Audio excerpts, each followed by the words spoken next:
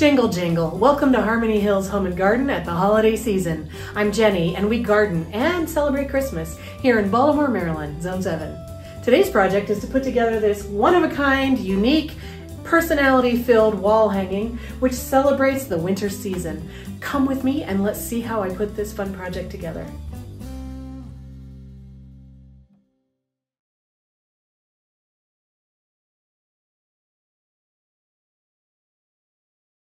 Okay friends, I am going to use this natural branch that I took off my wood pile as part of my interior home decor this season. And what I want is it to look like it has been snowed on. So I have some of this self-adhesive snow bond flocking. This comes in a big bag full of this dry, dusty material. You can see how dusty it is.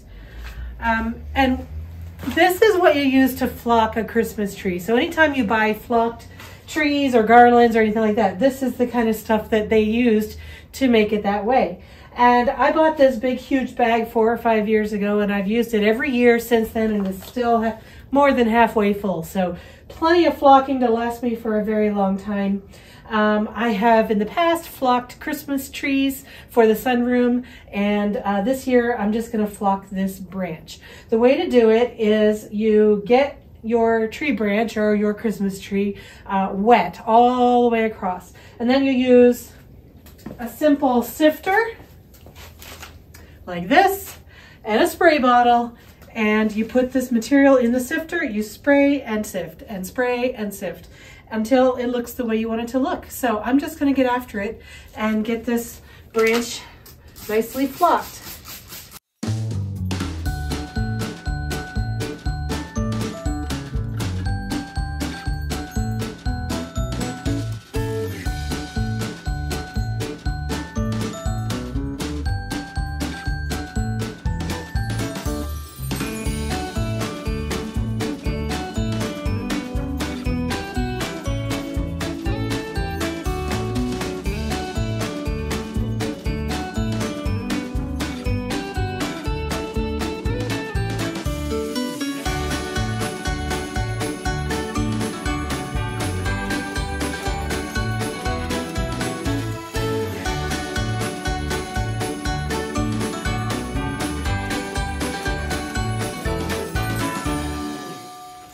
Right, I'm really loving the way this looks now. It looks like it has been sitting out in the woods and snow fell on top of it. I thought I would give you a closer look at this product. It's sold by a company called Peak Seasons. Self-adhesive snow bond Christmas tree flock. It's flame retardant. It has a bunch of warnings down there. Registered and approved by the State Fire Marshal of California. And it looks a whole lot like cornstarch or flour. I think it's finer than flour, actually. Bought it a long time ago, 4 or 5 years ago, and I don't exactly remember where I got it, but I'll try to find it again and put a link in the description of this video down below.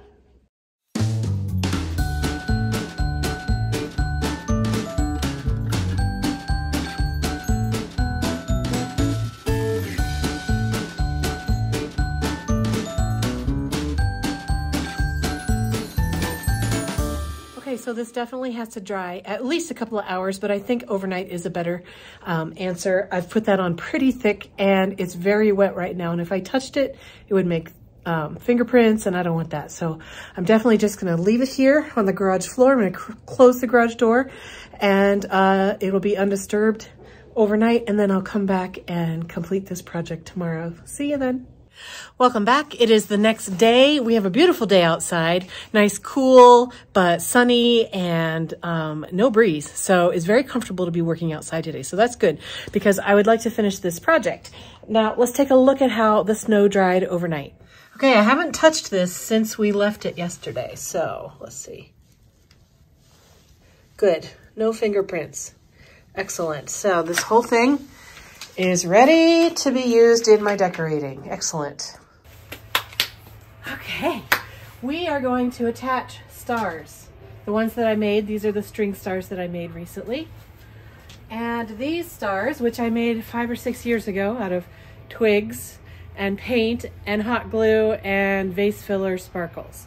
These are going to hang down from a monofilament line off of this branch at varying lengths and varying distances from each other, and then it will become a wall hanging in my downstairs sunroom. So let's get this project underway.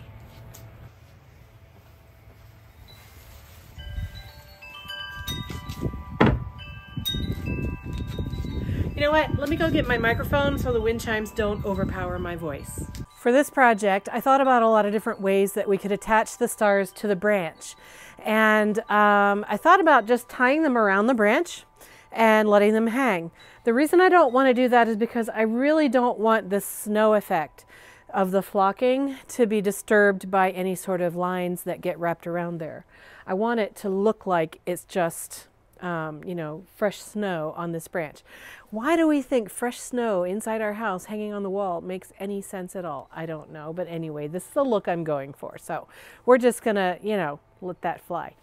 Okay, so I don't want to wrap string around here. So then I thought, well, I guess I need to tack or glue or somehow attach the strings to the back side of the branch and let them hang down from that.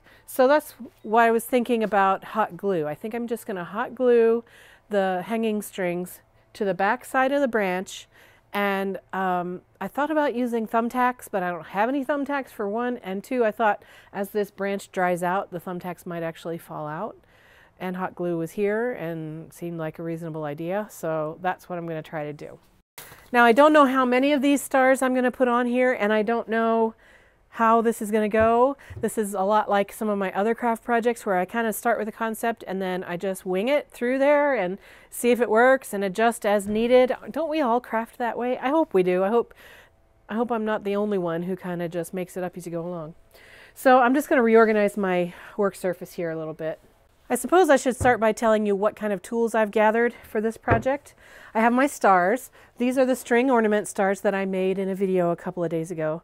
Now I have here glitter spray that I got at the craft store, and I tried to glam these up a little bit by spraying them with glitter, and I did one.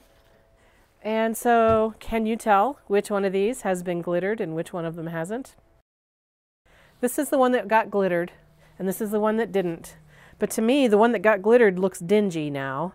And the one that didn't get glittered looks brighter and fresher, and the silver is more sparkly. So I don't think that the glitter adds anything, and I think it actually makes it just a little bit less pretty. So I'm not going to glitter the rest of them. So I'm not going to end up using this. Okay, so I have my stick stars that I made. Again, this is just sticks, hot glued together in the shape of a star, painted white, and then with, this is vase filler little acrylic crystals. Oh, and I guess I threw some glitter on there too. So that's all those are. I have an assortment of sizes, and I have a smaller number, but an assortment of sizes of the stars, the string ones as well. I've got a hot glue gun. This is a high temp one. I have some scissors, some wire cutters, I have some silver wire, and I have this clear nylon string. It's really difficult to see, which I'm counting on the fact that that'll be nice on the wall. This is made for jewelry making, called Transite VP, 8-pound by 100 yards, 100% nylon. So this is what the stars are going to hang from. And the wire is how I'm planning to attach the branch onto the wall. I am going to have to put the wire around the branch on one end. Actually, you know what? I might try hot gluing the wire onto the back and see if that will, you know what? I don't want to risk it. I will wrap at least one, probably just, this is how I roll, folks. All right, so the silver wire is for hanging the branch. I'm going to wrap some around here, and I'll wrap some around here. And then I'll put nails in the wall and wrap the wire around those nails. Kind of like the way I hung that gold ring wreath the other day. And that's it. That's all I have here. I need to decide what's up and down, what's left and right. So this will hang on the wall something like this. I think that is going to be the front, like that. And so that means that this is going to be the back, kind of this edge right along here. So my project, I'm going to first check and make sure I'm not ruining my flocking. Yeah, that's okay. So I'm going to set this on the table like that. So now I'm going to use my hot glue gun to glue on strands of this filament. I'm going to make them all about 2 feet long, and then later when I'm putting the stars on them is when I'll trim them to the size and shape that I want. And I'm going to just kind of spread them out kind of evenly across here, and then if I end up not using one of them in the star installation step, then I'll just take it off. Cut some off.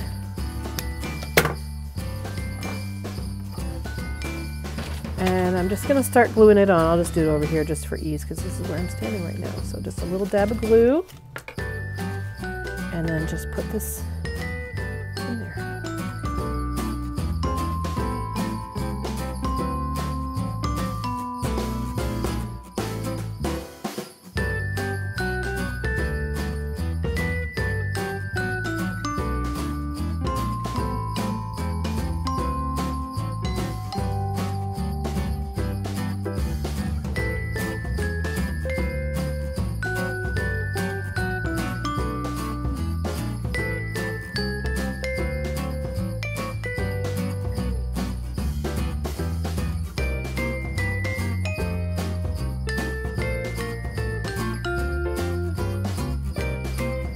To hang this on the wall, I'm going to use this silver crafting wire. What gauge is it? It's 26 gauge, so pretty lightweight. I'm going to wrap it around, one on this end and one on the other end, and I'm going to twist it, and I'm going to leave a long tail, and then the tail is what I'll wrap around the nail that goes into the wall. I'm aiming to have the back side on the wall be roughly where these glue spots are, so I'm going to leave the wire so that the tail is right here.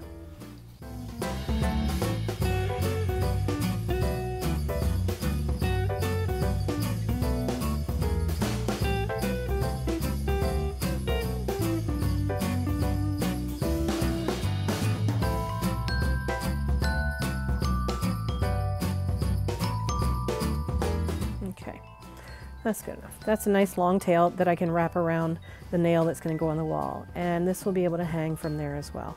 Now I'm going to put a dab of hot glue here just because I don't really want any chance of this wire coming loose or falling off or slipping around or anything. I'm just going to let that dry like that. I'm just going to do the same process over here on this end.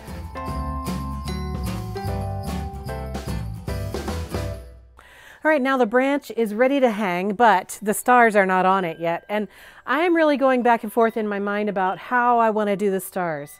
One option would be to lay the branch down on the floor and then lay out the stars up against the strings and then attach the stars with hot glue onto the strings. Keep it on the floor until all the hot glue is dried and then hang it up on the wall. That might be what I do. Another way to do it would be to hang the branch right now and then on the wall do the hanging of the stars and hot glue them on that way. The problem with that is that you've got to stand there and hold each of the stars until its glue is dried before you can let it go and let it hang on the string. The benefit to that is that you're not working on the floor, which is uncomfortable for me anyway. I thought about maybe just shoving this back to here and doing the project on this table. And I might do that to avoid having to kneel around on the floor, but I'm just worried that that's not going to give me the best look at how the stars are laid out, but it might be pretty good. In fact, that will be pretty good. If this branch is all the way back there, then the stars will be like right here. Or up in here. Yeah, that's what I'm going to do. Okay, thanks for coming along with me on my crazy adventures inside my brain.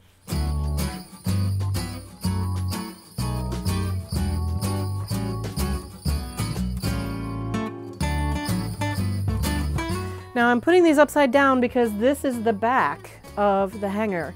And so they're going to be facing a different direction, so I don't want to hang them facing up. I want the front to be facing down right now.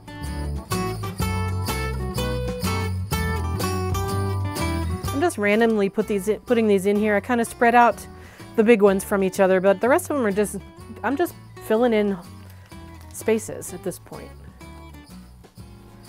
You might have a more pleasing way to do it, more balanced, more artistic. I don't know. This is just how I roll. All right, I have 19 stars and 26 strings. That means I might be able to add in a couple of snowflakes into here as well. All right, so I'm just going to assess this arrangement, and do I want to move anything around?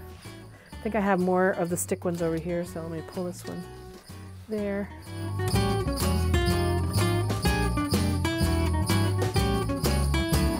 And by the way, this is going to have to adjust a little bit just because where I laid these stars, I don't necessarily have strings coming down. So if I have to shift outward or left or right to align with a string, I'll just have to do that. So for example, over here, I've got a string here. I don't have a star laying here because my table ran out of space. So in fact, let me do this. There we go. So now I'll be able to use this string on this star, for example. And look how much extra I gave myself. That's wonderful. Okay, so let me just start gluing. So I think what I'm going to do is I'm going to find the nearest string, pull it down, and find the nearest star. Now, why I'm not tying these is because, one, nylon thread is hard to tie. It's hard to hold its knot. And two, I don't want the stars to hang crooked. I want them to hang kind of straight up and down. So I'm actually going to glue them in two spots. One at the top of the star and one toward the bottom of the star, so that they hang perpendicular to the floor, parallel to the wall, if that makes sense. All right, I need to hold that in place just long enough for it to dry a little bit. But this is way better than holding it up on the wall.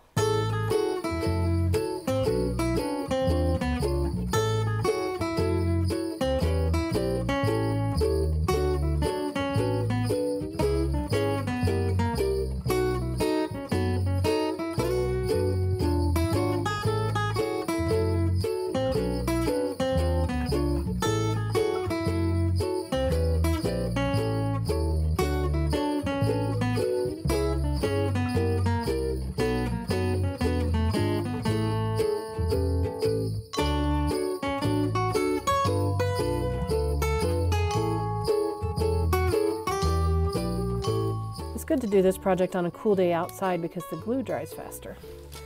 All right, I have all this extra string here. I can just trim that off with my scissors. And same over here.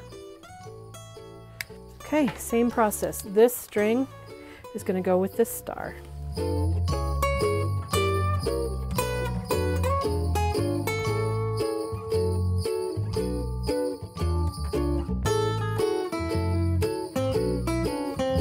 You know what, I'm going to skip this one because I remembered I have 26 strings and only 19 stars, and I really want this one to be more over here. So I'm going to use this one.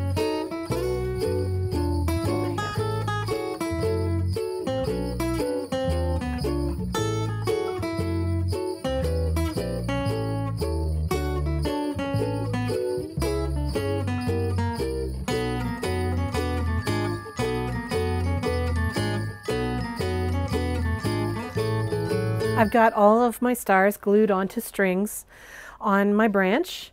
I have, I think, 6, is that right? 19, 26, 7 strings left over, except I cut one off, so maybe 6 strings left over, something like that, that I could either cut off and not use, or I can put a snowflake on them once I get this hung inside. But I'm not going to know whether I want to do that until I get it inside and get it hung up. So that is the next task. The wall that I'm going to be hanging this on is 80 inches wide. So I need to see how far apart my wire hangers are and then figure out where to put the nails on the wall. So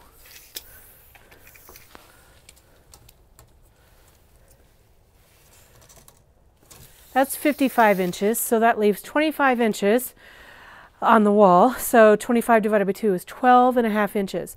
So if I put my nails on the wall 12.5 inches from either end at the same level, I should be able to hang this up on there without any trouble. So let's go see if we can do that. To hang this branch, I'm going to be using the same galvanized roofing nails that I've been using for my other decorating projects this season. The reason I like these is because they have this nice, really wide head that I can wrap my wire around and it won't pull off. So this is a great tool to have. Now on this wall, you might be able to see there are already holes all over this wall that we've been living with for 6 years, and we haven't done anything to patch it yet. And I even have nails in here from Christmas 5 years ago that I haven't taken the nails down. So I'm not at all worried about putting holes in this wall. Even though it's stucco, it's already full of holes, so it doesn't matter to me. All right, so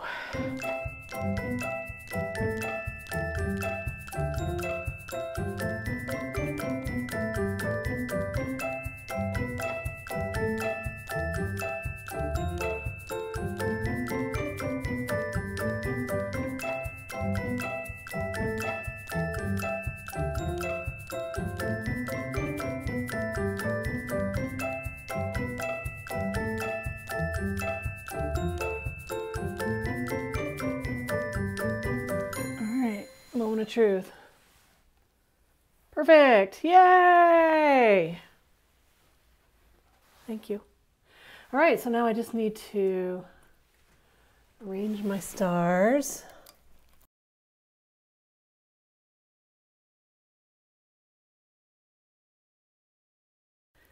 Okay, so they seem to be denser over here and less dense over here. So I might cut off 1 or 2 of these and move them over there. Also, I'm not sure if I'm going to be doing snowflakes or not. I have to kind of look at it and live with it and see what I think. So, what do you think of my star, branch, flocking, weird art project? I am really happy with it. I hope that you had fun watching, and I hope that this project inspires you to do something unusual in your home, whether it's taking branches and tying things to them or something else. I don't know, but use your creativity, use the things you already have in your crafting stash, use the ornaments you already have in new ways, like I'm using these stars in new ways.